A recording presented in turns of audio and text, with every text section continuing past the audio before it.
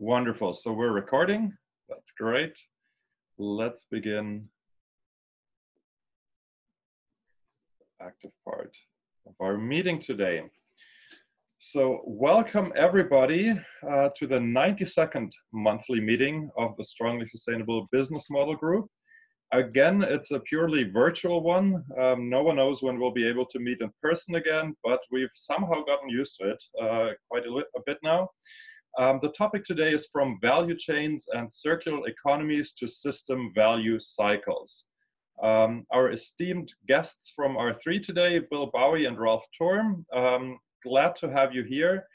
For those of you that haven't been to these meetings, I see quite a few new faces. Welcome. We're glad to have you around. We hope you enjoyed, and feel free to let us know what you thought about the meeting and if you have any suggestions for improvement after. I'll just do a short introduction before we get to the fun and important part of R3.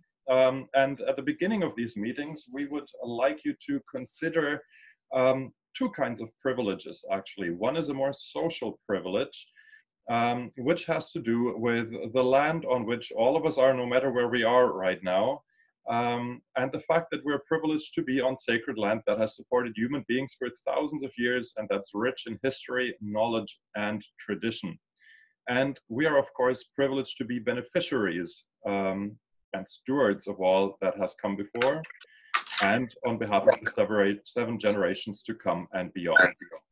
I think in these times today, it is not just that privilege that we should be mindful of, but there are a lot of privileges that each and every one of us can consider and rethink. And so this is an invitation from us to you to consider where you are privileged in your life and what you can possibly do. Another privilege, another acknowledgement that we want to make is more of an environmental one, which has to do, in this specific case, with the watershed that you're in. What we want to do here is we want to get you to think a little bit about the land again on which you are and the ecosystem services that that land and the planet provides to you, because we tend to forget about that. So those of you that are in Toronto, you are in a watershed known as Russell Creek, which became a sewer in the mid-1870s after being heavily polluted. We want you to think, or we want to invite you to think of this watershed as a collection of biophysical stocks and ecosystem services upon which we are all interdependent. And this does not only count for ecosystem services such, for example, as the sewer system that we're dependent on, but we can also think about the communication that we're having right now, the laptops we're communicating on, all of that is dependent on ecosystem services and biophysical stocks. So again, this is something we would like to invite you to consider. Talk a little bit about our group for those that are new. We're a community of innovation, practice, and research, and our focus is on the design of enterprises that are what we call fit for the future. We consider enterprises fit for the future if they sort of follow and accomplish a normative purpose, which we call flourishing. For that, we offer a global network of possibilities for your education, research, and employment. And I think this is, being myself, a still relatively new member of this group, around a year, something that I've very much experienced. That's very true. It's a network that you can enter very quickly. People are very open for collaboration, for cooperation. And there's a lot of knowledge and a lot of competencies and skills in this group that are very fun to interact with. We have a couple of streams of interest. I'll just invite you to join or look at our wiki page, where you will find out much more about this group. And you can see our past presentations and recordings on our Google Drive. So if my laptop doesn't, oh, there we go. We would like to think that we're contributing to a growing and worldwide movement for flourishing enterprises. And the goal here is to create impact at scale, quickly, to create a world where enterprises excel because humans flourish and nature thrives. So all of this is based on transdisciplinary science, systems-based science, indigenous knowledge, ethical and moral frameworks. And through this, we consider ourselves to be not only in sync with the UN SDGs, but even going beyond the SDGs. So this movement, some of the logos which you see here, we sort of consider ourselves a part of this movement. Some of these logos you might recognize, some of them you might not. I very much invite you to look them up. They're all unique and very interesting and valuable contributing organizations. Some of those are more closely attached to our group. Some of them are less closely attached, but it's become a global movement that we definitely see as a growing movement, and that's very exciting to be a part of. Some of the logos on this slide were a bit more closely attached to our group. So these are initiatives that the members of our group have formed in order to do good, to do well. So what this means is that members here can come together in initiatives at any time to drive their desired impact. And it is really up to you to find a way to do good, to do well, and to motivate other members to join you in your quest to do so. And so these are just a few of the initiatives that not all of them have come out of the group. Some of them are associated with the group. Again, I want to invite you to look into these if you are willing and wanting to find out more. And last but not least, we're also a collaboration hub for strong sustainability in the sense of scientific publications, book publications, conferences, most notably currently, I would say the R3 International Conference this year in September, which you will be hearing quite a bit more, I'm sure, about once we get into the presentation. Very excited, a fully virtual conference this year in September by our presenters today. And lastly, we do have proactive community animators, facilitators. That is Laurie Farley, who you can see waving at you right now and smiling at you, and myself. If you have any questions about this group, if you would like to get involved, if you would like to help, please reach out to us at any time. We're willing and very happy to connect you to other members and to facilitate whatever action you are looking for. So definitely feel free to reach out to us at any time. This was a short introduction today to our main part, which is Bill Baue from R3, the Senior Director from R3, presenting today, as we are still, I think, in the public comment period, to the value cycle blueprint, from linear value chains through the circular economy and thermodynamic accounting to value cycles, spirals, and webs. And if you did not catch all of that, I'm sure he will say a lot more about it in a minute. I'm very excited to introduce Bill Baue and also Rob Thurm, who's joining us today. Very valuable, important members of this group. And I'm very, very glad that you're here today to talk to us about your conference and your blueprints. So Bill, I would invite you to share the screen. I will stop my sharing. And please go ahead. Okay, let's see. It says that you disabled attendee screen sharing, so I think you'll just need to make me host or co-host. I will do that. Okay, you should be host now. Okay, great. And I will share my screen. There we go. While you do that, let me please remind everyone to please share your name, location, and affiliation in the chat so we can add it to our attendee list for this month's meeting. Thanks a lot. Okay. And any questions that you might have during the presentation. Sorry? And any questions or conversations that you might want to have during the presentation.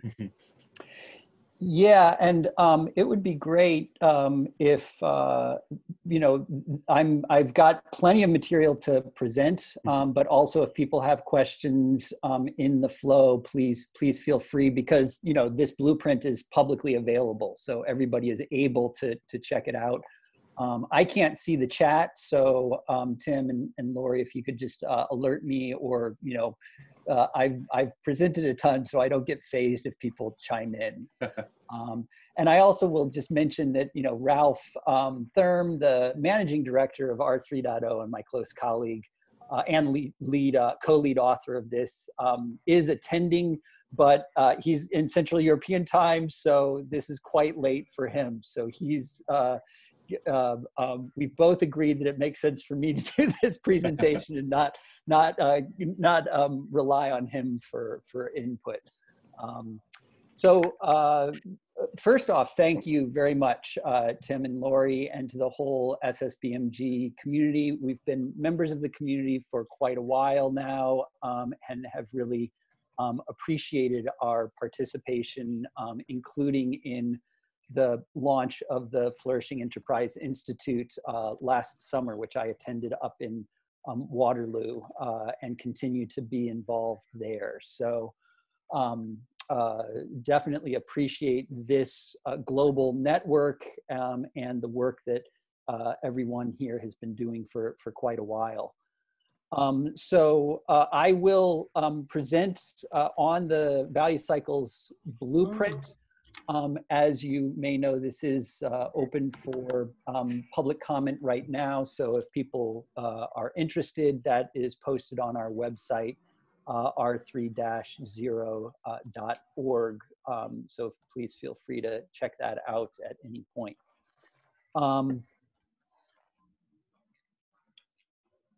Okay, so just a few words about R3.0. We began our life about 7 years ago as Reporting 3.0, and just this last year at our conference, we announced the decision to shift our name to R3.0, standing for Redesign for Resilience and Regeneration, out of the recognition that really we were covering a much broader scope than just reporting, where we had sort of come from.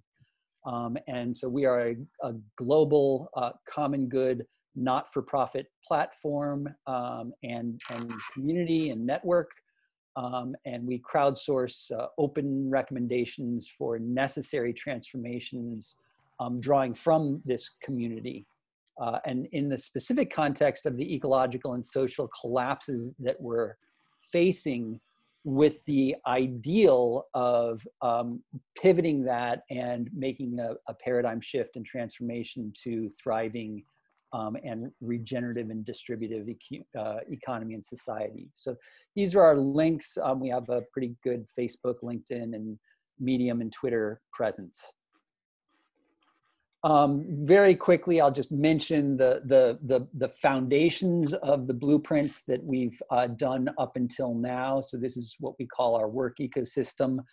Our first blueprint was on reporting, where we really had our roots.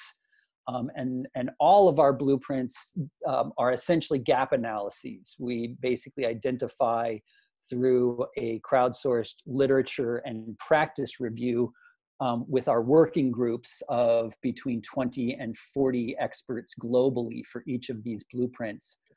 We crowdsource what's the current practice and as well as the current ambition, and then we say, well, if we compare that to the scientific and ethical normative state that we at least need to be at sustainability, much less thriving, but we need to at least get to sustainability. Will we get there if the current practice and ambitions even are fulfilled? And our hypothesis is no, we would need to go further, and that's what we explore in each of these blueprints. So that's what we did with reporting, with accounting, with data and new business models, and that's the area where we had most participation from this community. We rounded all of those up into a synthesis blueprint called the Transformation Journey Blueprint, and that was our first phase of blueprints. We're now moving into our second phase with the Sustainable Finance Blueprint that we just released for public comment about a half month before this Value Cycles Blueprint. We've still got a good couple of weeks left in the public comment period for this blueprint. We have two other blueprints coming up in the future, one on educational transformation, where we already are putting together a working group for that, and then a future one on governance for regeneration, particularly looking at the role of governments, multilaterals, and foundations, both on their programming for transformation and regeneration, as well as their funding. So glad to speak with folks about those working groups coming up. So now let's jump into the value cycles blueprint. And first we'll lead with the epigraphs that we frame things around. So this is somebody who came onto my radar screen from one of our working group members, Hank Hedders. So this is Peter Tunjik, and I don't know if I'm pronouncing that correctly, but I hope so. He basically is pointing out that right now we are essentially decapitalizing. We're basically taking across the multiple capitals, we're taking valuable capitals such as natural capital and social capital, and we're reducing their value by transforming them into financial capital. So as he says, this transformation is inefficient. The result is more money but less value.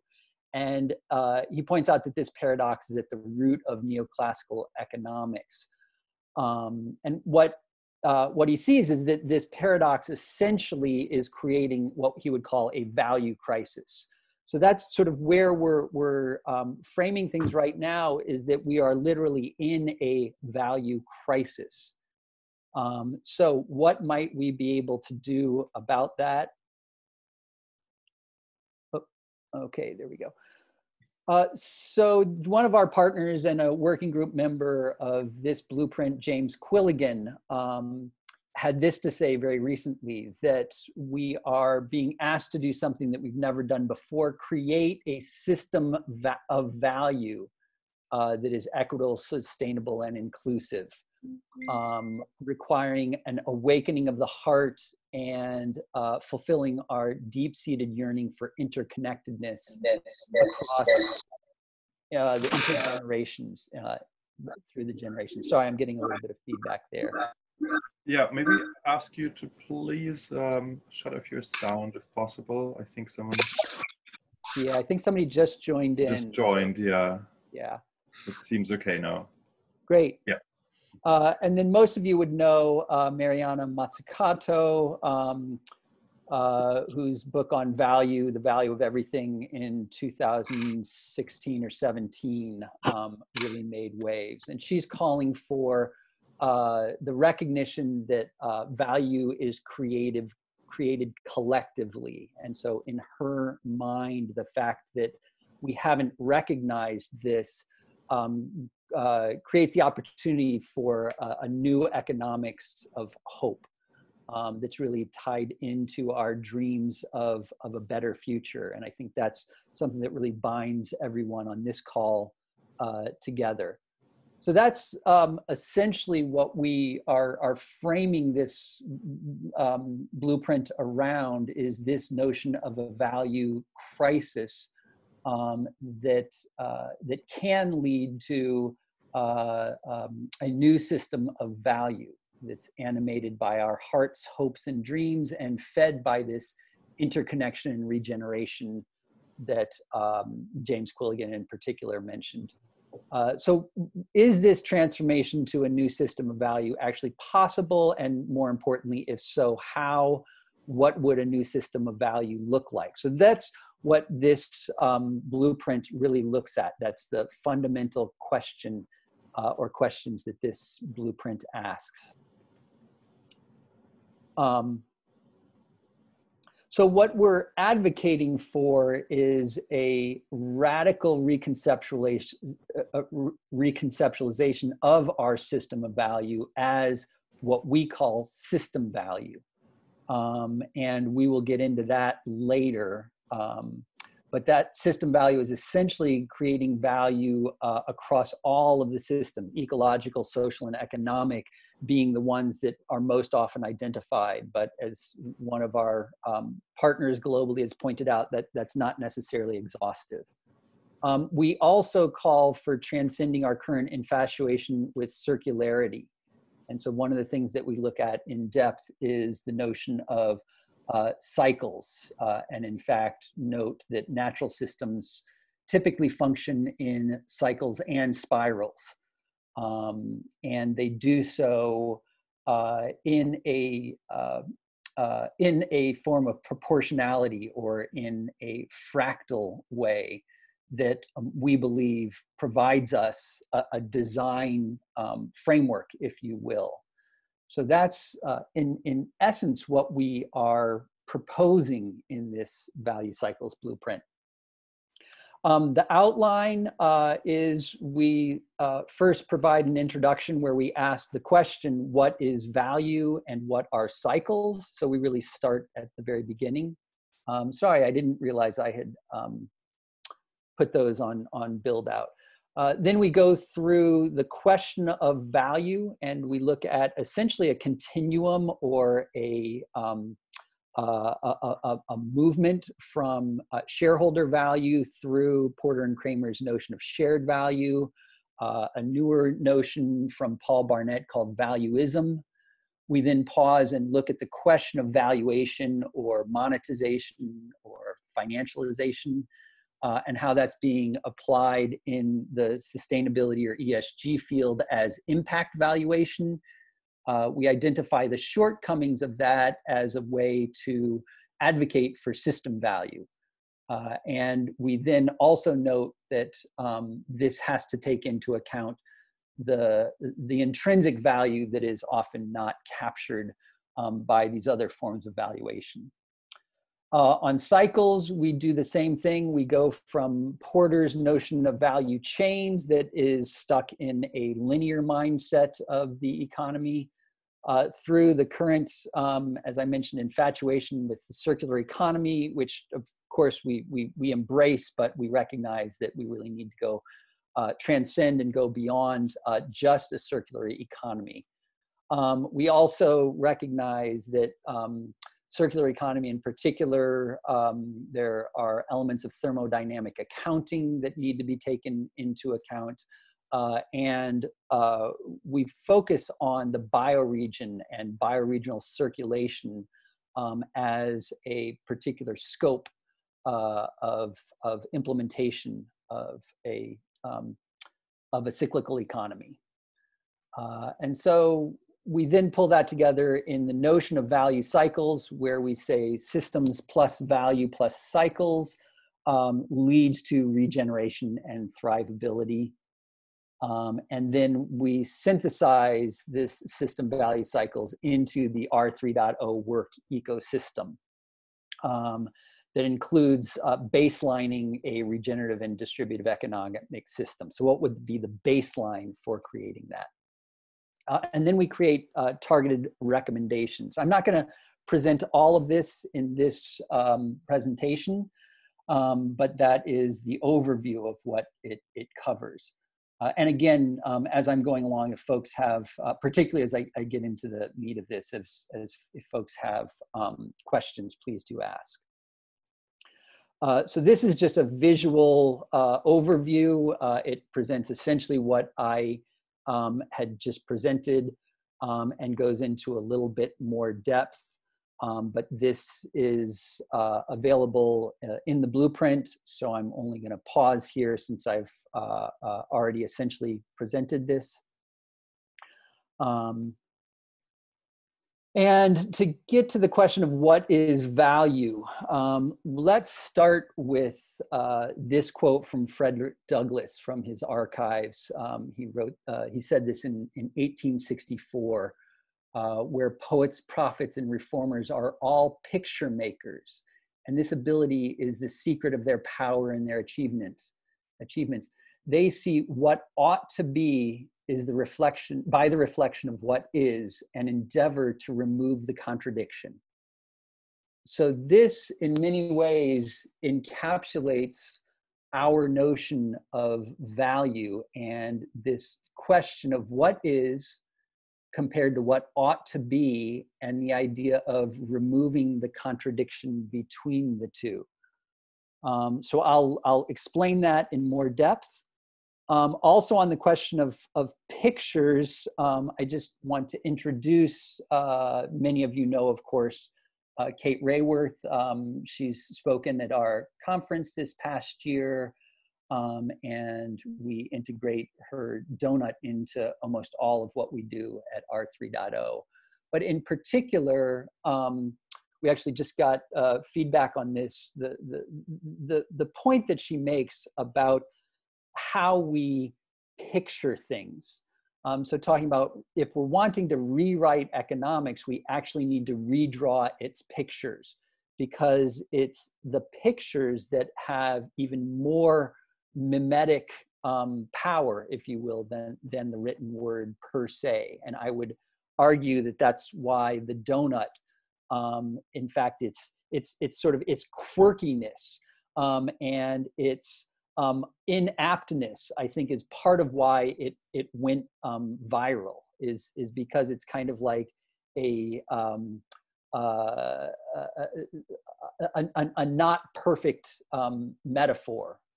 And in fact, one of my previous mentors or guides in academia said that metaphors get their dynamic power by being an imperfect fit. So that's the foundation. But now let's really go into the definition of value. And so what we did is we went back to the arguably the sort of godfather of value theory, Everett Wesley Hall, and in his book, What is Value?, raised this very question and ultimately condensed it to its most distilled format in his masterwork that was published after his death in 1961, Our Knowledge of Fact and Value. And what he said is that value is claims embracing the fitness and desirability of possible facts. So we're gonna unpack that a little bit, but let you think on that. Essentially, fact claims are about the way that things are, or in the descriptive sense. Value claims are about the way things ought to be in the normative or evaluative sense. So sometimes, as Frederick Douglass had suggested, facts are equivalent with values. So what is aligns with what is fit and desirable. So it's proving that that is actually possible. So value is realized in that sense. Other times, however, and I would make the case that this is actually quite a bit of the time, facts do not equal our values, or what is does not match what ought to be, and therefore value remains aspirational. So, Bill, may I ask just briefly, yeah. From that definition you just gave, does that mean that, for example, if I'm thinking of a service and the service is not bad, but it could have been better, right? So it wasn't what it ought to be, but it was still okay, like a concert, for example, that didn't last as long as I would have imagined it to last. So it wasn't what it ought to be, but it still was okay. Does that mean that there's no value in that concert, according to this definition? Right. That's a good question. The question is if it's, is it fit and desirable? So, did fit meaning did it do its job, and desirable meaning was that something that you desired, and did it sort of fulfill that? Or is it something that we would collectively, that we would want, as compared to something that we wouldn't want? I see. So the question of gradations actually does come up later, and in fact, let me come back to that when we get to that. Sounds good. Thanks. Great. So one of the things, one of our partners in R3.0, Mark McElroy, actually, when he was defining sustainability, and we'll see this in a moment, he noticed, or he articulated that you could state this relationship between is and ought, which is actually, those of you who have a background in philosophy, the is ought relationship is certainly not new, and the fact that Frederick Douglass was sort of identifying that in 1874 is not accidental. This goes back to the work of Hume in particular, identifying this. But if we're looking at an equation version of it, it's essentially an equation with is over ought, with what we're wanting to do is move towards is equals ought. And so this is where, Tim, this starts to get into what you're saying, that at the individual level, what's considered of value, so what's fit and desirable, may vary. And as you're saying, there may even be gradations within your own experience. So for this blueprint, what we said is, look, we really need to come up with a sort of a universal baseline. So what is it that we can say that everyone can agree is value, as a starting point, so to speak? And so we believed that essentially the conditions conducive for our continuation, or what we call sustainability, would be the baseline.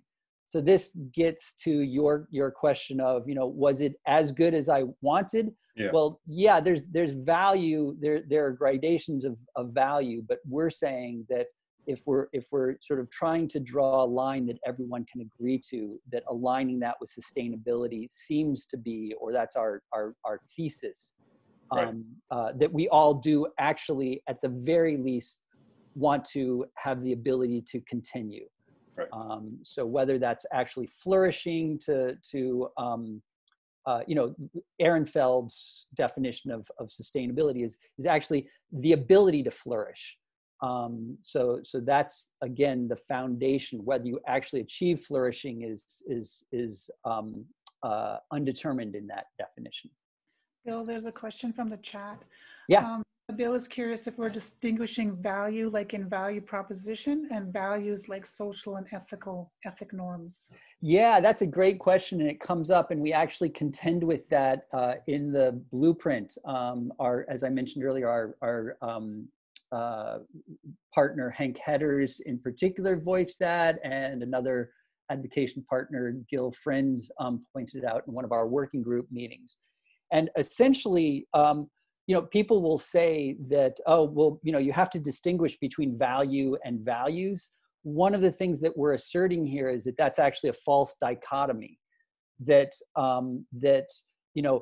value, particularly the way that it's understood now through a financial lens, and values, that actually separating those two out is part of the problem. And that essentially the definition that we're drawing from says that our values, or the things that we consider fit and desirable, should be aligned with our sense of value in the terms of value creation. So that's a brief response, Bill. That's a tease, but do know that that's addressed in the blueprint. So we're not seeing that as a dichotomy, and we see the work of this blueprint to actually bring those back into alignment. So one of the places that this is over ought equation expresses itself is as the sustainability equation. And so that was actually when McElroy proposed the is over ought equation. He did it specifically to tee up the sustainability quotient, which is S equals A over N, or sustainability equals actual impacts on the carrying capacities of the capitals over normative impacts. So actual impacts are, this is what a company, for example, what it actually impacted, its actual impacts on the capitals, natural capital, social capital, human capital, et cetera, compared to what those impacts would need to be in order to be sustainable. So if this is carbon, the A would be their carbon footprint, the N would be their carbon footprint in the context of the carbon budget. So we call this numeration over denomination, and much of our work, we point out that what's called sustainability nowadays and often sort of conflated as ESG. We think ESG is actually a more accurate term for most of what we see nowadays. Is ESG is numeration only, it's incrementalist. ESG has no true sustainability gene, as our partner Alan White, the co-founder of GRI, pointed out. It would need to be contextualized with a denominator or normatively in order to be sustainability.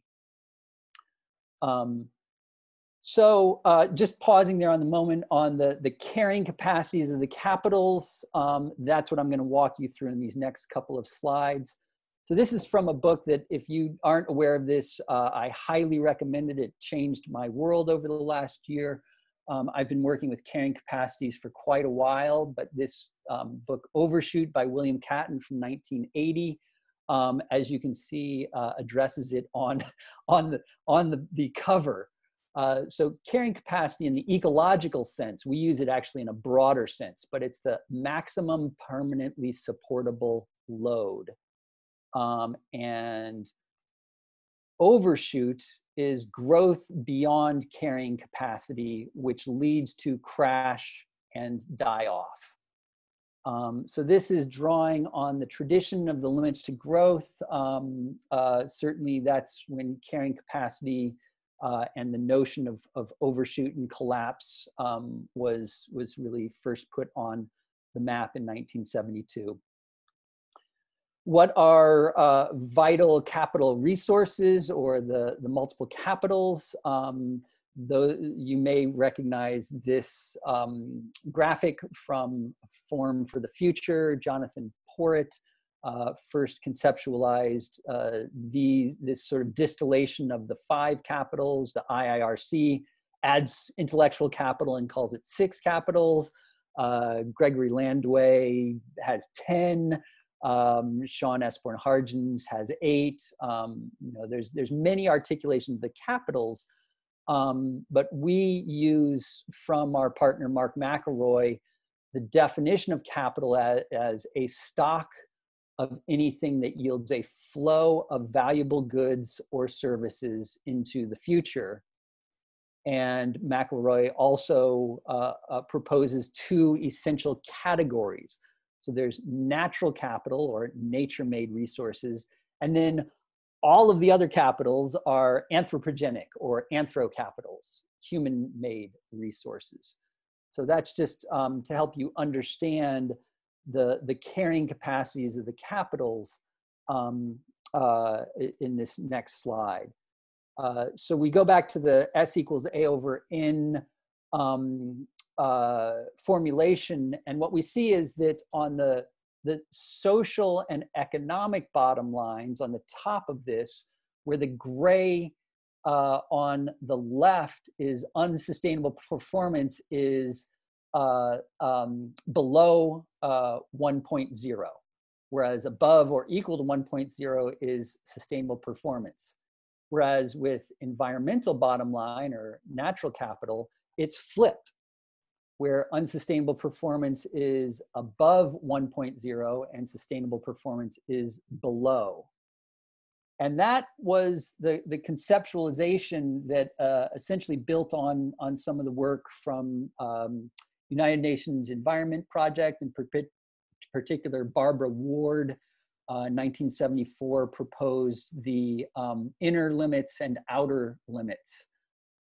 And where we saw this most recently was a few years after McElroy proposed this. Kate Rayworth proposed the meme, if you will, of the donut, with the OPZ 1.0 overage being the ecological ceiling, where we see that climate change, land conversion, biodiversity loss, and nitrogen and phosphorus loading, we are in overshoot right now, we collectively, or what we might call overshoot and collapse, which means we are operating in systemic fragility. OPZ on the other side of the donut is the social foundations, where, as you can see, we are in shortfall, or in shortfall and collapse, on all 12 of the social foundations.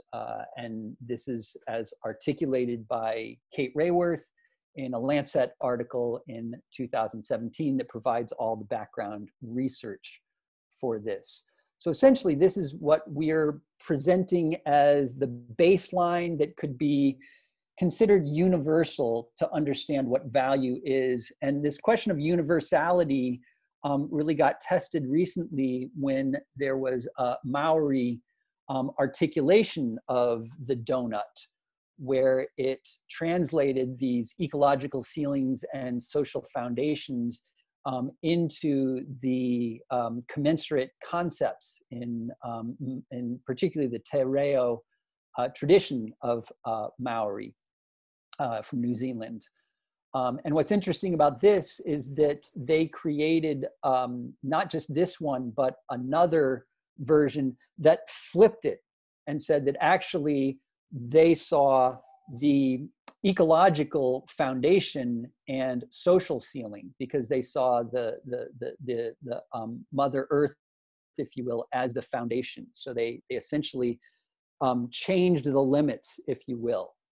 But the point we're making here is that it is still universally applicable. They're still saying there are these foundations and there are these overages that we need to avoid, and we really need to live in this sense of balance and harmony. So that brings us through the notion of value that we will, continue to come back to, but that sets the foundations for the conversation.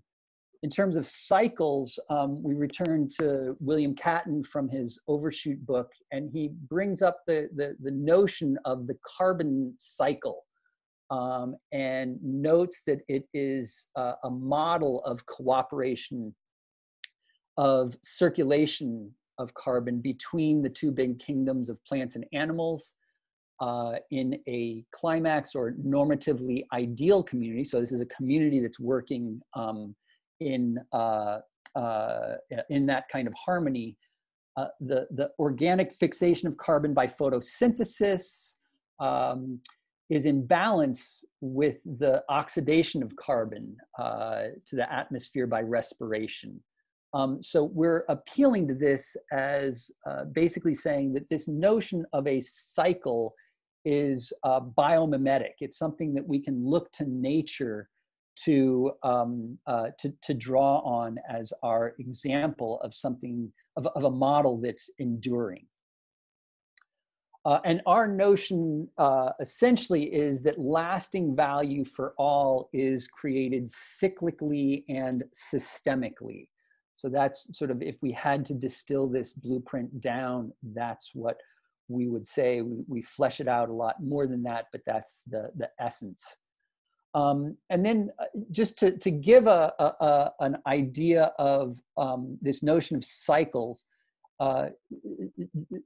also drawing on a cycle from the anthropogenic space, that knowledge has a life cycle. In other words, knowledge is created cyclically. And as we said earlier, value is essentially a form of knowledge. Value is something that we humans agree to. It isn't something that is a priori. It's something that we bring to the table. And so that means that we have to continually generate and regenerate this knowledge. So as you can see, there is a double feedback loop in the knowledge life cycle where we're continually generating knowledge, but then also evaluating in a double loop the knowledge that we've created and deciding what do we hold on to and what do we let go of. This draws on the notion of single loop learning and double loop learning from Chris Aguirre and Don Schoen from the 70s. And the one thing that we add to this is the notion of triple loop learning, where it takes one step even beyond the double loop, and it essentially asks, not only are we doing the right things, which is what single loop learning asks, and excuse me, are we doing things right is what single loop learning asks. Are we doing the right things expands the scope one step further. And then triple loop learning actually says, how do we establish rightness? So essentially, that's what we're doing. We're doing a process of triple loop learning with this blueprint because we're trying to establish rightness as a kind of synonym for value, if you will. So we've gone essentially outside of the boundary of what people often work with to look at the underlying question of value itself. And this is an example of a cycle, if you will. Let's see. Okay, there we go. So this is the flow of value that we're going to go through. Shareholder value, I don't think that I have to spend too long. In fact, we don't spend too long in the blueprint, establishing that shareholder value is essentially, as Mariana Mazzucato calls it, a destructive idea. And that this notion that the financialization of a company is the only measure of value is really problematic. And I use the Jack Welch quote. He said that shareholder value is the dumbest idea in the world. In order to say, well, actually, it's a good idea, but I figured I'd cop this quote just to catch him, if you will. We appeal to Lynn Stout, who just passed away recently, as did Jack Welch. But Lynn Stout and the myth of shareholder value really sort of pokes holes in the epistemological underpinnings, you might say, of shareholder primacy. So she points out that really it doesn't have a basis in history, law, or in empirical evidence, but then she also points out that it's intellectually incoherent because of this idea of a monolithic notion of value that would apply to all shareholders. What is valuable from a financial sense to one shareholder may actually be not provide value to another shareholder. So this is she pokes holes in it. We don't spend too long on this because we don't feel like it's a doctrine that holds much currency going into the future. The next, sort of the first, if you will, attempts at redefining shareholder value was the notion of shared value coming from Porter and Kramer. Michael Porter from Harvard, and Kevin Moss shared this with me in 2012. Kevin Moss from World Resources Institute via British Telecom. And he basically says that this notion of creating shared value, that the idea of looking at an intersection of financial value and social solutions is fine, but it ignores the part where those things don't align, and there are actually places where industry creates problems that do not give easy solutions, and that's essentially ignored by shareholder value. Our working group member, Caroline Reese from Shift, essentially says the same thing in more detail. And she says it so articulately that we believe that this is worth presenting in its entirety. So I won't read the whole thing on this call. It's there in the blueprint. And I'm glad to share these slides after this call. But essentially, she points out that this notion that they're the same priority of profit and value to society is actually not true. That profit is the prerequisite, and value to society is secondary, and that it actually does not resolve with its win-win model the we win you lose paradigm that it's coming out of. And so, as she says at the very end, I think most articulately, it simply isn't a win-win proposition unless the win for the company is seen as something other than profit. And CSV can't tolerate that. So it's essentially still got a foot in the shareholder primacy model is part of the problem with shared value. Next, we considered this notion of valuism from one of our working group members, Paul Barnett of Strategic Management Forum. And Barnett noticed from this McKinsey study that corporate boards as recently as 2013, when they were asked, how many of them understand the value creation model of their companies, only 16% in 2011 and 22% in 2013 had a complete understanding of the value creation model of their companies. And he felt like this was quite problematic.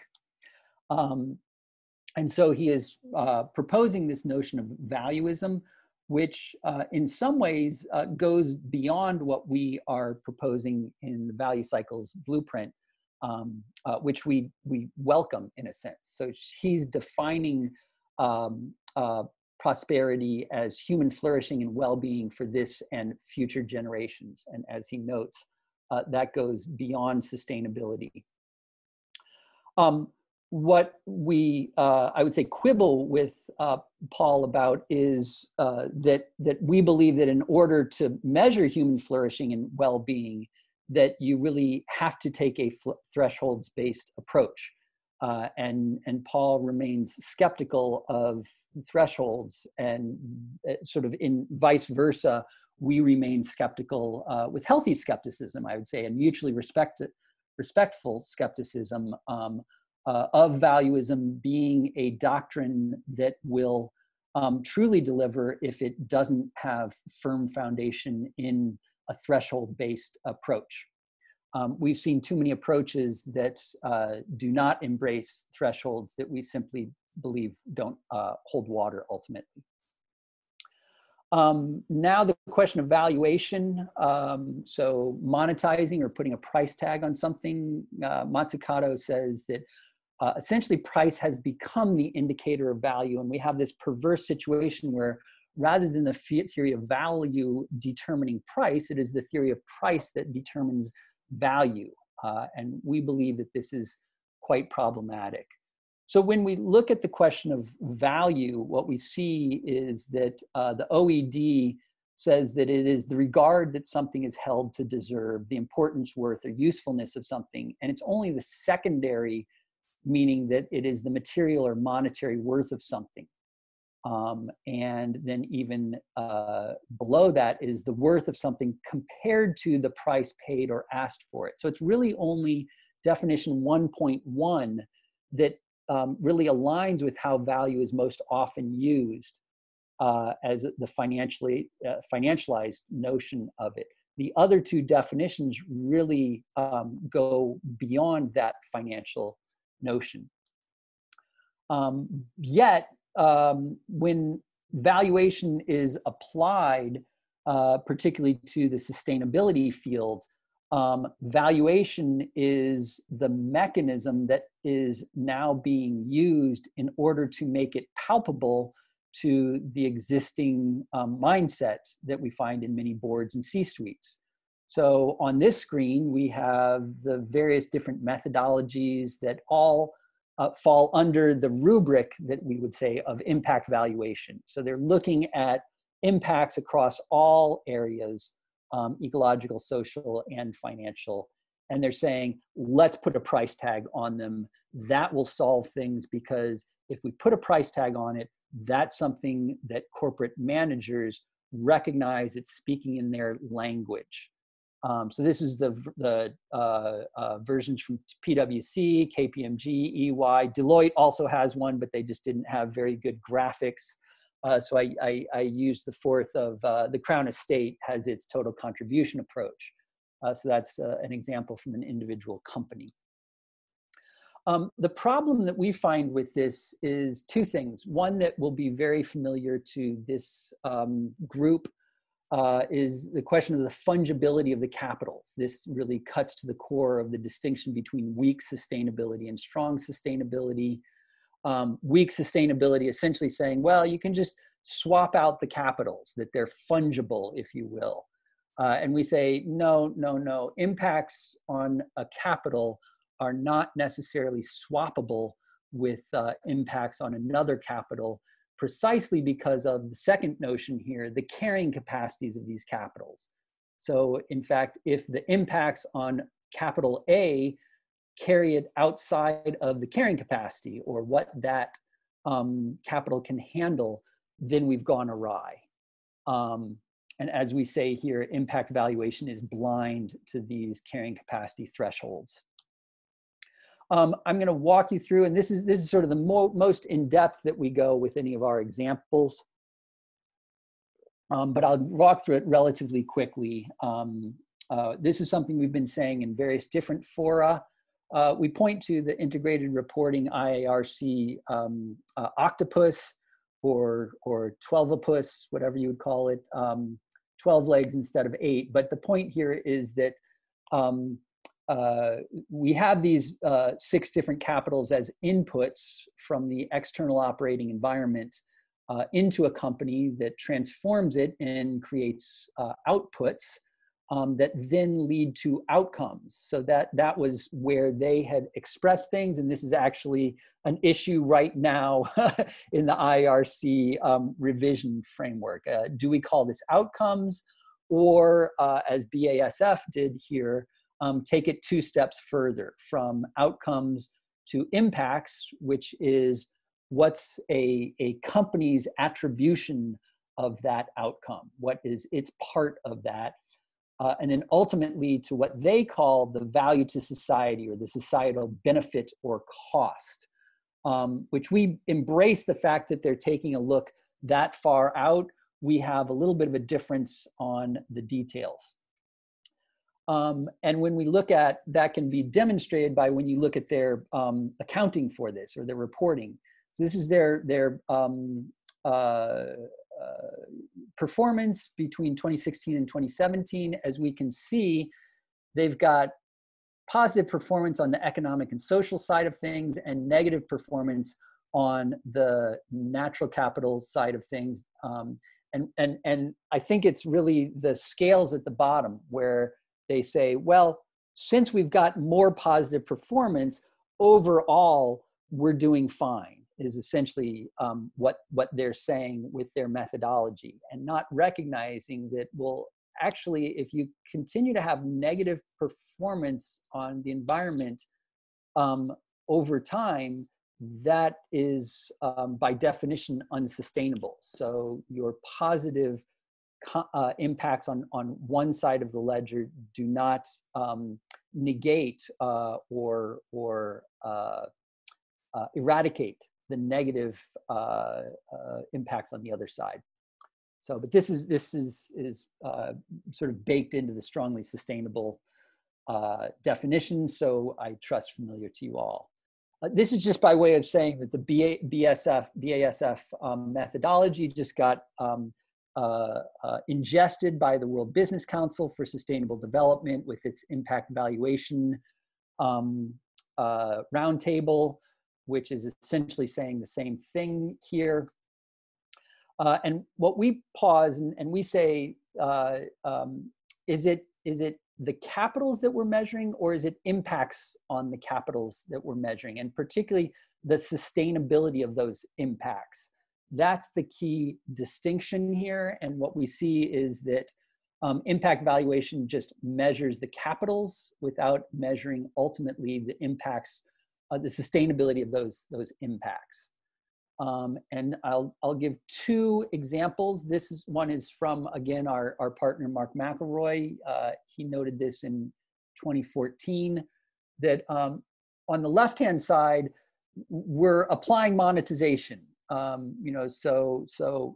As you're working from your flows, whittling that down to your core stocks of a resource, ecological resource in this instance, the cost goes up. Until the key is, once you get to the 1.0, that cost has to be what he says is negatively infinite.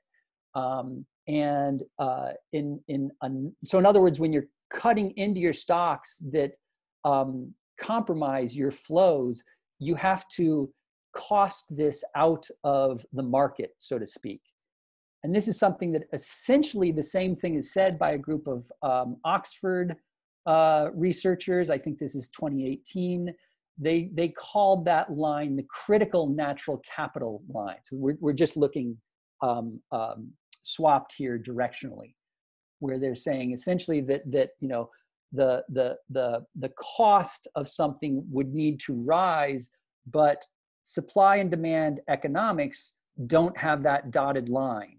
They don't recognize that actually there's an area of critical capital that you, once you cross into that, you're compromising the system. So we just simply say that if we take ourselves back to the octopus, we would need to sort of superimpose these next two levels, and instead of calling it value to society, we would call this actually system value. That ultimately that's what we're looking to create across all of these capitals.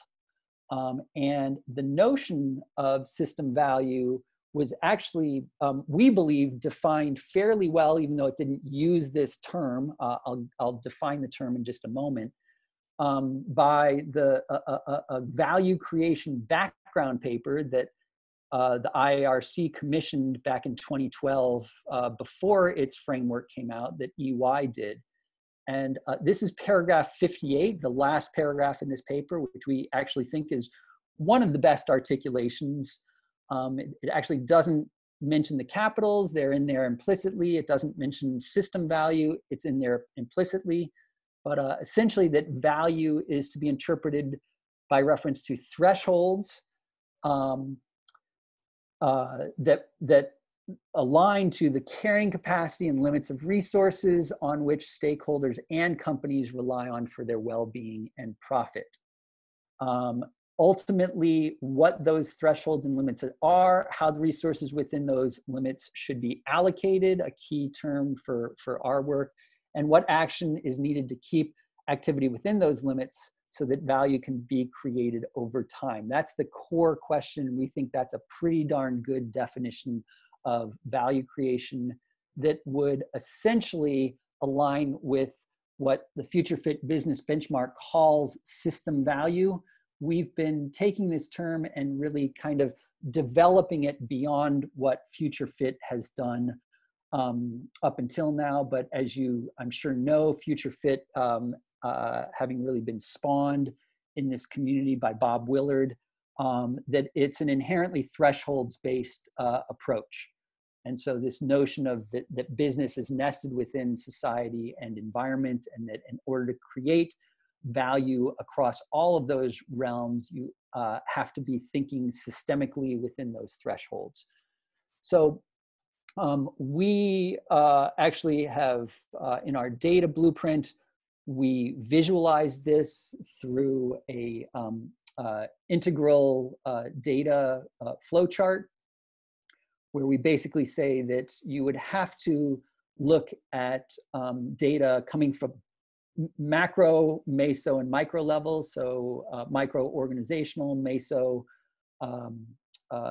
industry, macro systems, ecological, social, and financial systems across all of the capitals, integrating that. So you'd have to take these external data, combine it with internal data, and then assess it in terms of the thresholds, the ecological and social thresholds, the donut, if you will. You'd have to lay a donut across it, and you'd have to assess the allocations, how much goes to each company, if you will.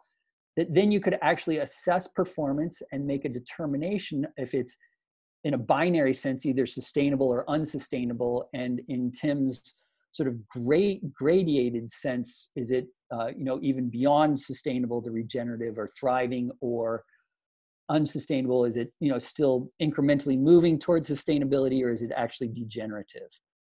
That could then be benchmarked, as we're seeing happening from the World Benchmarking Alliance, and then disaggregated back out to the macro, meso, and micro levels. But ultimately, we would then be able to measure system value holistically as well as in a disaggregated sense. So that's our visualization of system value.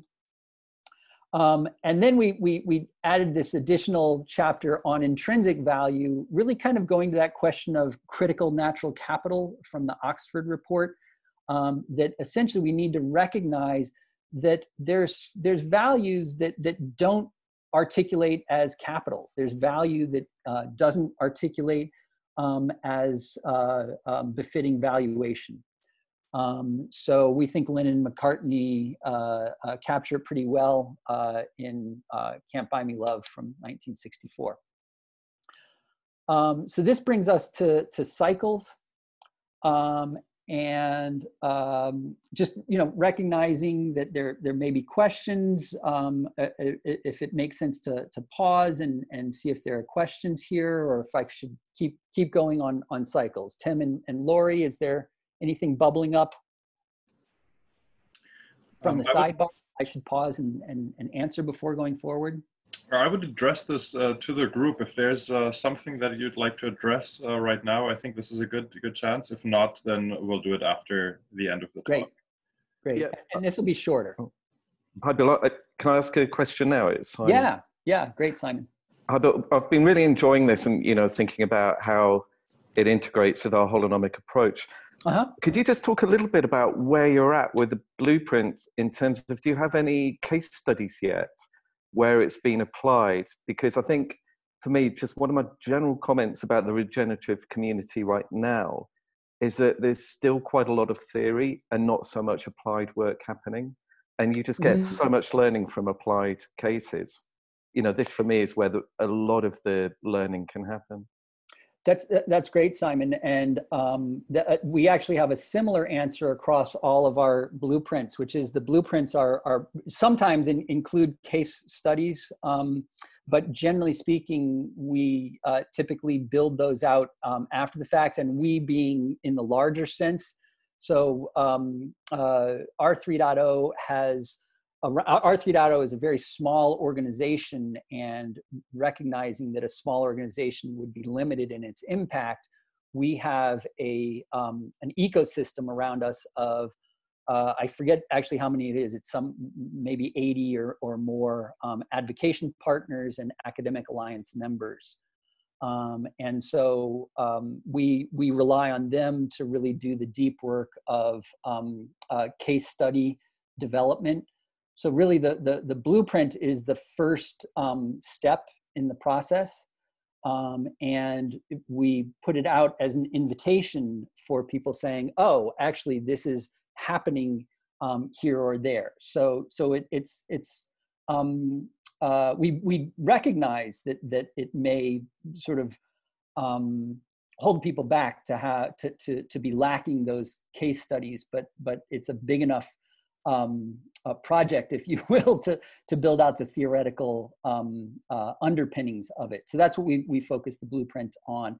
I don't know if Ralph is still on, but we've actually already gotten during the public comment period requests from some of our advocation partners and beyond to do those case studies to essentially animate this.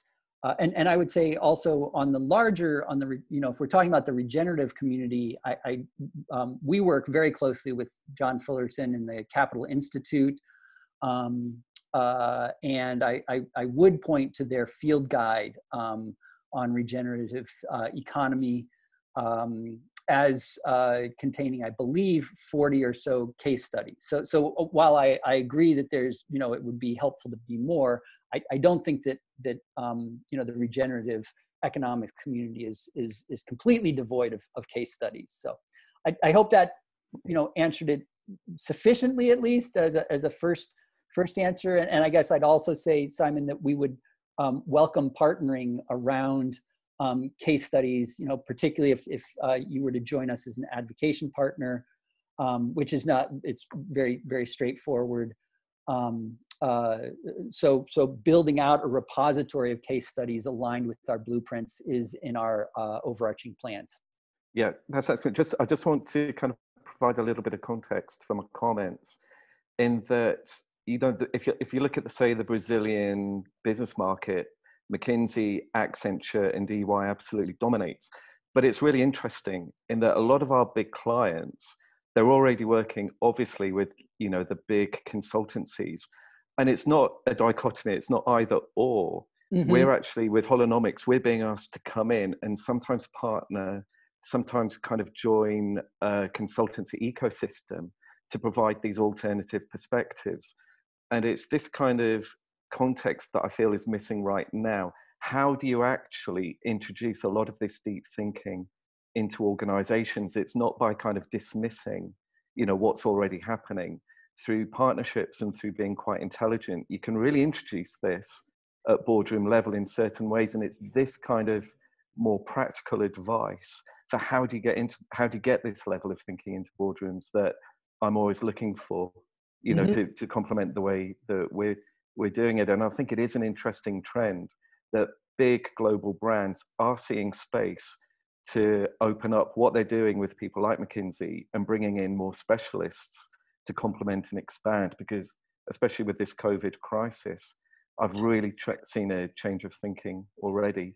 Because, you know, as you probably receive them, you know, we receive 1 or 2 confidential McKinsey reports, and this is why, you know, some CEOs, boardrooms are thinking, you know what, we do agree with this, but there's a little bit here that we don't agree.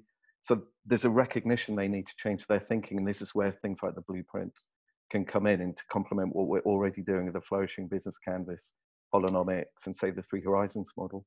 That was just the context of my question. That's great, Simon. And I guess I'll say, sort of to round that out and come back into the cycle section, is that, you know, part of our decision of that approach is, you know, as our nonprofit status, that you know, we're really focused on the educational and sort of theoretical side of things. And, you know, not that we are necessarily barred from the case studies, if you will, but we find that those who are actively engaged with organizations producing those case studies is ideal. And that is actually, you know, that's something that we really, our nonprofit status would be risked, I would say, if we are actively engaging in what could be perceived as a consulting framework with companies. So that's why we're sort of like welcoming that coming from the consulting field. Yeah, no, I totally accept and understand that. But I think there's a very interesting conversation to be had. Yeah, about kind of changing the regenerative conversation to, you know, to really help people understand how this can have an impact, you know, really in the field. That's great. That's great. Yeah. I appreciate your input, and I have long appreciated your work. So thank you, Simon. Just in the interest of time, I'm going to continue on and try to. This is a shorter section. I'm going to try to move through it more quickly. And, you know, I don't really feel like I have to say too much. We all know this graphic, Porter's value chain. Obviously, somewhat in the spirit of what Simon is saying, you know, we're not suggesting that we throw this out. The notion of a value chain will still have relevance, and you'll see this a little bit later. Linearity does still exist in systems. The question is if we view that as the only thing or the end of our as far as our lens can see. And that's the problem that we see most often, is that a value chain conception limits the viewpoint. So this is just an example of the limitations of value chain as compared to an ecological economics approach. And obviously, I'm not going to go into depth on this, but that's sort of what we do in the blueprint. So we move from value chains through, we do a pretty in-depth look at the circular economy, first just establishing it, and here the obvious, the butterfly graphic from Ellen MacArthur Foundation. But what we do is we do note in particular, and this study by one of our Academic Alliance members, Nancy Balkin, and some colleagues, that the assumption that the circular economy is the end goal is we believe, problematic. So people believe that if they just say circular and are working towards circularity, that will resolve all of our problems. And this paper does a great job of articulating the ways that the circular economy is actually not aligned with a sustainable economy, and that really what we would need to do is merge circularity with sustainability as a way forward. So this is a good graphic of recognizing the elements that are part of the solutions for a circular economy that are fused with the elements that are necessary for a sustainable economy through sustainable business models. So again, the point here being that we need both of these elements together. We say this in a lot more elegantly or articulately in the blueprint. And just more of the same, but I'm not going to try to at this point in a presentation explain this. The other point that we make is we draw on one of our working group members and advocation partners, Alexandra Lemille, has recognized that the biological and technological focus of the Ellen MacArthur Foundation approach to circular economy has really left the human element out of the mix, and so has integrated this into what he calls the circular human sphere. And so that's something that we're embedding into the blueprint. We're actually, as we move into the final draft, we're condensing that section because we've been told by many people that that getting a more distilled version of it would actually be helpful. So we're going to retain the entire explanation in our appendix, but include a distilled version in the blueprint itself. And again, due to time constraints, I'm not going to go into depth on this. The key point for our purposes is just, in addition to reconciling circularity with sustainability, also reconciling it to the human element. So finally, in our work on looking at the circular economy in particular, what we noted was that it was not taking into account the thermodynamics of the situation. And one of our advocation partners and working group members, Martin Wiening from Anthropometrics, has played a key role in understanding this. And so essentially that we need to be articulating our understanding of value within a thermodynamic understanding so that we can preserve these systemic thresholds. So you see that he's recognizing the key to a thresholds-based approach as a means of defining and understanding value.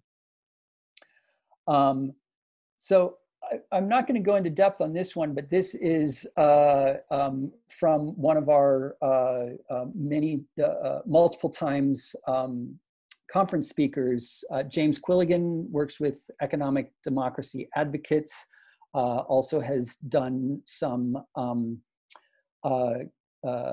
advising to the IMF, for example. This is in an introduction to a peer-to-peer foundation report on thermodynamic accounting, where he basically is pointing out that the commons movement that the peer-to-peer foundation is coming out of, and particularly the work of Elinor Ostrom, never addressed the carrying capacity issue. So did not get down to that level of the thermodynamic energy and material flows, if you will, on the basis of a commons. So that doing so would provide an empirical way of measuring the metabolism of society. So Quilligan is essentially articulating what we are trying to get at here. And by doing so, you would be able to measure, in the second part here, the replenishment of renewable and non-renewable resources and managing them to sustain their yield. That would provide alternative indicators that we would need to steer our economies and markets more broadly. And I come back to the question of thermodynamics. We actually delve into it much more deeply in the blueprint, but just for the sake of time, we say that this question of cycles in particular needs to be addressed at a bioregional level. And we're calling this circulation just in a nod to the Capital Institute's notions of the 8 principles of a regenerative economy, and in particular the one of robust circulation. And Capital Institute is the convener of the Regenerative Communities Network that is operating globally at the bioregional level. We at R3.0 have just joined, and I am a convener of the Connecticut River Valley Bioregional Collaborative in the Regenerative Communities Network. So we're actually looking to apply some of this work in a research setting at the bioregional level. And our friend Joe Brewer, who spoke eloquently at our conference last year, talks about the need to approach things at a bioregional level. That we need to create this cyclical cycling of value within bioregions as a way of scaling upward, or actually scaling laterally, if we will. And so the point that we're trying to make here is that we believe that the bioregional scale is the ideal scale to be applying the notion of ecological economies as ecologies, as our partner James Quilligan says, and as we're calling it, cyclical economies. Here is John Fullerton noting that in nature, really, that this cyclical approach involves fractal relationships. And I'm going to, just noting the time, I'm going to move fairly quickly into one way of looking at this fractal, and in fact going to, this is from our partner Martin Wiening, who I mentioned before, talking about this sort of the linear as compared to circular, as compared to cyclical, as compared to spiral. What we're proposing in this blueprint is that each of these is actually relevant. So sort of in line with what Simon is saying, we're not necessarily rejecting the value of these views, but that depending on where you are looking at a system, that you would be looking at it as linear. So what Wiening points out is that if you look at a tree, you could notice that there's a linear value system in the sense of water flowing into the tree in a linear way.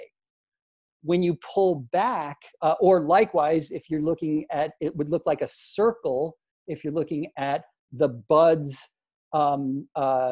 germinating over the winter, rising in the spring.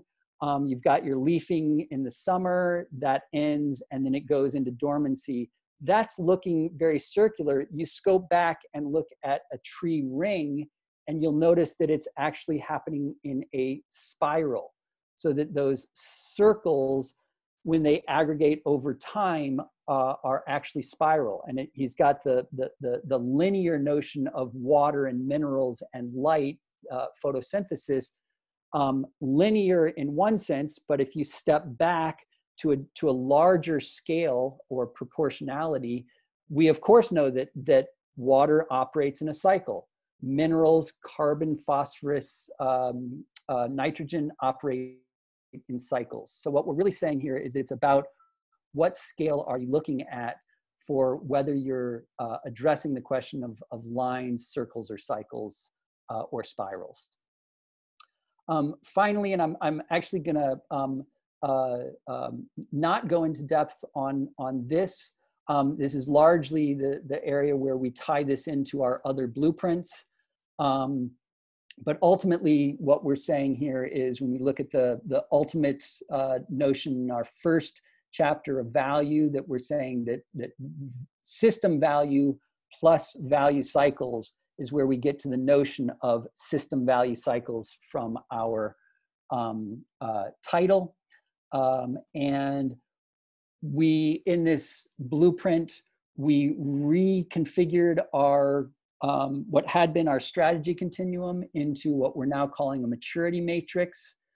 And we're using this to represent the dividing line in the middle between unsustainable and sustainable performance, from incremental, if you will, into transformative performance. And on the vertical axis, on the scale from nano individual to micro organizational, meso, sector, portfolio, habitat, macro to the systems, to the supra level of the sort of existential level, if you will.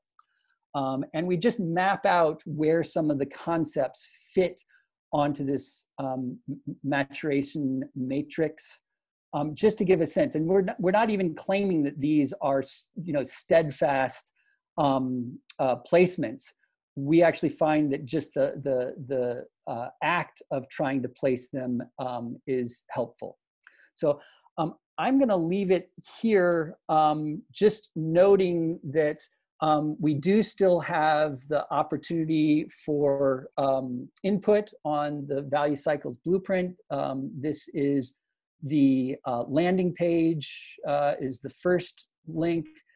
We have a Medium article that reprints the executive summary, and then finally the comment draft we have on our website. All of this is readily findable on the internet. But just making you aware of that. Also recognizing that the value cycles will be one of the key things that we're addressing in our conference coming up in September 8th through 11th. And I'm recognizing we paused to take some questions in the middle. I spoke longer than I was intending, so my apologies for not leaving a ton of time for questions. But over to you, Tim and Lori, for that now, for the degree that people have time to take that. In my opinion, everything needed to be said. I actually really needed to hear this presentation today, so I'm very grateful that you were here and I was here to hear it. Thank you very much. Thank you, Lori.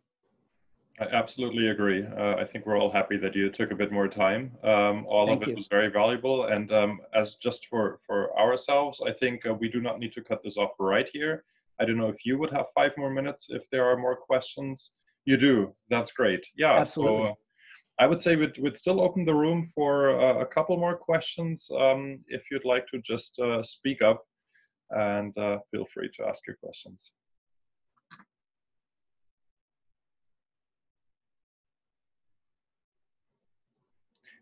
People need to think about it. I do have one that I would like to address, which I was wondering, since you also mentioned you're implementing the human element into circularity.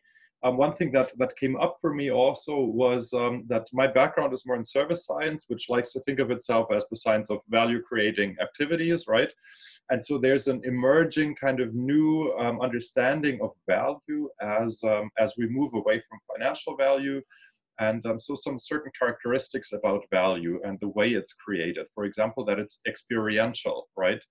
that I can't predetermine value, but it depends on my experience. It depends on the entire, for example, use phase of a product, or it depends on the context that I will be using a product or a service in. So value is experiential in that sense. Value is multidimensional, as we saw also before, but it's not just financial value. It can be emotional, social, etc. value. Mm-hmm. And what I'm just wondering with value as a concept that is so complex, we've been talking a lot about benchmarking, measuring in order to be able to report, right? How are we able to really measure and report the value creation if value is actually a concept that's not just monetary and can be valued through pricing, right? But if it's experiential in so many other ways, is that something that we need to look away from, the fact that we maybe can't really quantify value, or what would your research suggest on that? Yeah, I mean, in some ways, my first answer, and this may be a lazy one, would be a reiteration of the decision that we made to essentially recognize that the dividing line between deciding if something has value and doesn't have value is essentially, is it degenerating or regenerating? And going back to that matrix, one of the things that our partner Alexander Laszlo, who I'm actually going to be talking on one of our Future Normals webinars tomorrow with Alexander, as well as Ralph, who's on the call, and Annalise Schmitzman. What he says is that the issue with regeneration is that if we're just regenerating, it actually doesn't encompass the element of transcendence or flourishing or thriving, if you will. And I think that's part of what you're saying here, Tim, is that there's an element where, okay, if we're baselining, we believe that baselining to sustainability is a sort of a valid exercise. Personally, I become less interested in measuring the quote unquote value as it moves towards thrivability. Partly because there's really not a need. There's that measurement actually provides less value, because once I'm into the regenerative zone or into the sustainable zone, it actually doesn't matter. There's no additional value in my sense of moving towards thriving that needs to be measured, at least. Certainly there may be more value that one could measure. So this is really just a personal statement. In terms of our research, I'd say actually that unless there's something that Ralph wants to chime in on, I'm actually not aware of our radar screen having that on it. So that's actually something we're pretty voracious readers and accepting of research. So if you'd want to share some of that with us, I can't make any promises on whether it would make it into the blueprint, but I think I can promise that we would ingest it. Well, thanks for that answer, and I'm absolutely willing to share, of course, and then we'll see if it makes it anywhere. Yeah. Yeah, it might be good, Tim, to qualify that value within services is also developed out of service dominant logic. There might be a new logic for the co-creation of value within ecosystems that would be at a higher level than service, that would take into account the co-creation of service logic and goods logic, because those are also different uses of capital. But perhaps as you are more implicated within the system that you're drawing the capital from. So when you buy a good and you use it, it's a use value. But as you go up to services, it's more integrated. Mm-hmm. But I don't know if there is another concept within the science of flourishing that we could consider or may look at in terms of more integrated value co-creation within the bioregion, the ecosystem, and our participation. There's probably an indigenous term for that. Yeah, Peter, thank you. Good to be on the line with you again. actually, your comments brought up some of the work that James Quilligan is doing, and it's actually very sort of preliminary right now. So it's actually not at a stage where it's ready to be integrated into the value blueprint. But he is looking at use value and exchange value being sort of the well understood notions of value, and seeing a next logical step of distributed value. So again, sort of tying in the notion of sort of regenerative and distributive economies, and also making it more of a peer-to-peer exchange, or a peer-to-peer sharing of value. That really what we need to be moving towards is this notion of, instead of you know, our neoliberal economy is basically incentivizing the hoarding of value, the concentration of value, if you will. And the hey, take it easy, Ralph. Thank you for staying up so late. But really, what Absolutely. we should, yeah, it's transactional. And what we're talking about, distributed, I like that term. I think of it as participatory from a design perspective, but because there's a co-creation aspect to it. That's right. That's right. And also that value then doesn't need to be sort of enclosed. So if we look at the, you know, tracing back to the really to the beginnings of some of the economic systems that we've inherited now, that really the enclosing of the commons was a way of enclosing value. And so one way to go against, you know, to create a different directionality to it is to have the value be distributed. So thank you for that. Michael. Yeah, thanks for a great presentation. I'm going to share with my friends who works with this as well. So, but my interest is in what new roles and identities and do we need in society to work with things like this. So what are your thoughts about people working with the awareness of value and the creation of value? What new roles, identities and titles should be used for people working with questions like these? Well, I mean, I guess one answer that comes to mind immediately would be the notion of a chief value officer. And one of our partners, Delphine Gebassier, is with Audencia University, and she's just opening up a new research center on integrated multi-capitalism. And it has the very first MBA, Chief Value Officer MBA program. So, and this is coming out of Mervyn King, who was a chair of the Global Reporting Initiative, as well as the International Integrated Reporting Council, you know, corporate governance guru from South Africa, has written a book a year or two ago called The Chief Value Officer. I think what it's asserting here is the notion of value being the aligning principle, and particularly looking at value in this new lens. So I would say that the work that we're doing is really, you know, picking up on my response to Simon, we're really just trying to set the intellectual and conceptual foundations for this, and really looking to others to work in collaboration with around more clearly identifying the identities and roles that may fulfill, enact this thinking. So I hope that helps.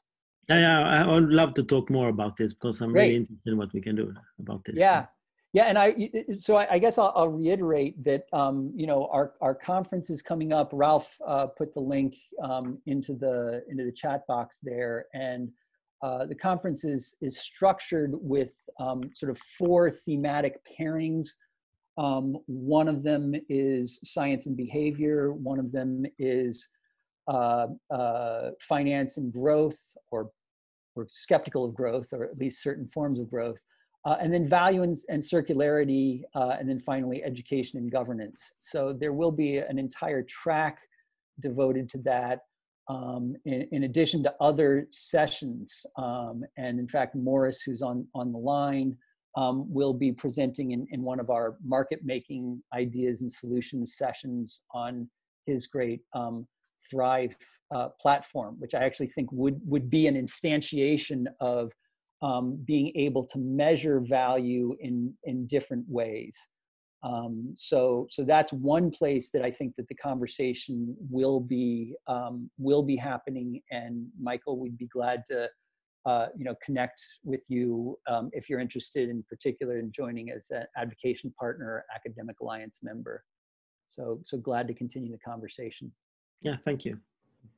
I also just briefly wanted to add that when we talk about value networks, and as you said, we're kind of moving away from just an organizational view on value to a dyadic view, which in business research is often the business and the customer.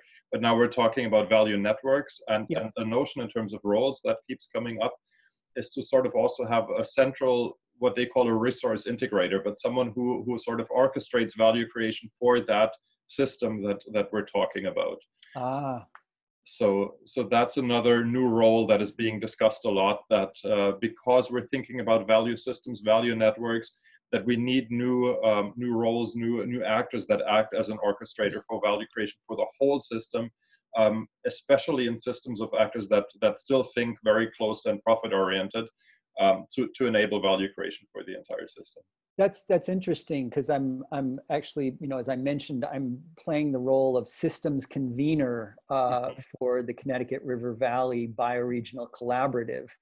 And so this is sort of coming out of the network theory notion that, having somebody, so I'm not, I don't necessarily have any more power than other members, but that I'm mostly trying to sort of have my finger on the pulse of the health and coherence of the network, and the intersection between the network at the bioregional level and the network at the global level. I'm doing the same thing with through the RCN, and doing this in part in collaboration with Peter, the Transformation Systems Mapping and Analysis Working Group is part of that, and I'm serving as a convener for the system, for the work stream on indicators, scorecards, and dashboards. We're just defining this right now. But the point being, yes, that there's a sort of a new role of a curator, if you will.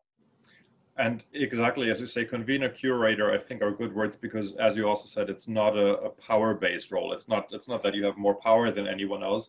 It's mostly about understanding that value creation is multi-directional, and there's no clear supplier-customer relationship, but value is created both ways. And so someone is needed who can kind of have an overview of this and facilitate cooperation, knowledge flows, and so on between all the actors. That's great. So I would love to receive some of the work from you all on this. Absolutely. I also just need to give a quick heads up. So I'm actually able to see my partner. We had a storm here, as I mentioned earlier in the afternoon, and she lives a mile away from me, and her power went out. So she asked if she could come do her Zoom yoga class in outside, and so I could see her doing that. And she has a subsequent class at 6:15. So I'm at 6:30. So I participate in that one. So I'm going to need to head out for that. In fact, she's calling right now. So I want to thank everyone for this opportunity. And I really look forward to the recording of this and any follow-up coming out of it. Absolutely. Thank you so much, Bill. This was truly amazing. We really enjoyed it, and we hope you have a great yoga session now. Great. Thank you very much. Stay in touch. Okay. Take care, all. Bye, Bill. Thanks. Bye. Bye-bye. Thanks, Tim. Thanks, everyone.